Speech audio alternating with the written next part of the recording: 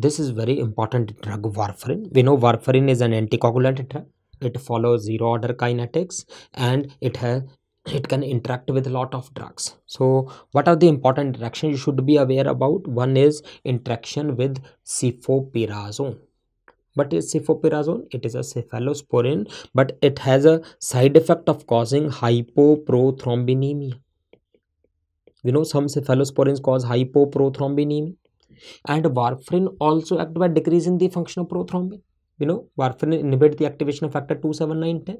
So if prothrombin is already less, that can lead to toxicity. So same dose of warfarin can cause bleeding if we give with cefoperazone. Okay. Second is very important interaction with broad spectrum antibiotics like ampicillin or tetracyclines.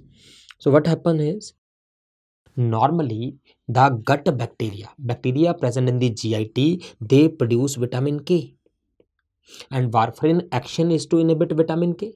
Warfarin is vitamin K inhibitor.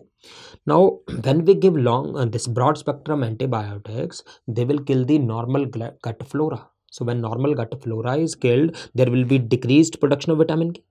So when vitamin K is already less, so warfarin action again is enhanced. So again toxicity can occur, that means bleeding can occur. So ampicillin or tetracycline like drugs, when we give with warfarin can cause bleeding.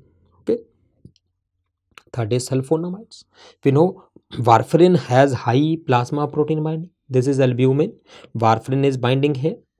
So when we give sulfonamide, they also have high plasma protein binding. They also have same binding site. So sulfonamide comes here and it bind. So when sulfonamide bind, warfarin is displaced. So warfarin become free. So when free warfarin increases, it can lead to bleeding. So sulfonamide can also lead to bleeding when we use with warfarin. Okay. And rifampicin, we all know it is a strong enzyme inducer.